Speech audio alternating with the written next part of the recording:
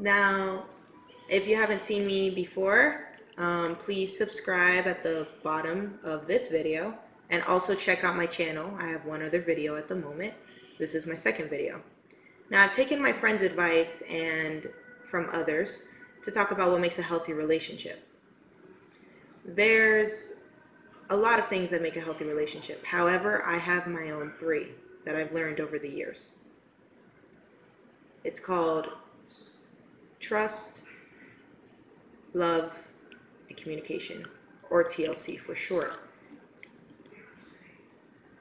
In order for this TLC to work, your partner has to meet you halfway. We're not talking about Sally does 75% and Jim only does 25%. It's not going to work like that. You guys are going to bump heads, and we don't want that. We want you to be happy and healthy and feel safe with the person. So without further ado, let's get started. Trust is, in my eyes and my heart, I believe that it's a bond that if you're like your goofy self like me, if you're your goofy self around your partner, and you don't have to do crazy things on the first date, but if you feel trusted towards that person and they feel trusted towards you, that trust bond will grow. And that's 25% of TLC. Now the next 25% is love. Love is in so many ways, but I focus on 2. I'm one to love cuddles. Everybody loves cuddles. But being there for your partner when they fall down, they're not in the best emotional state, that proves love. And willing to go through any flaws or any family problems, any friend problems, to be there for the person, your partner, that shows that you truly love them. Love isn't just seen by the eyes. Love isn't seen by religion, weight, ethnicity, race,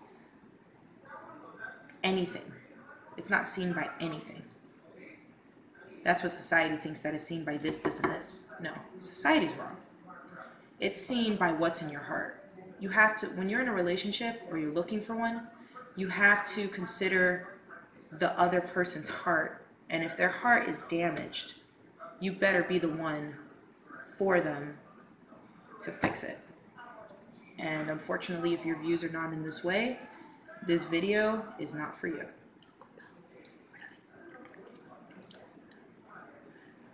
Out of all due respect, this video is not for you.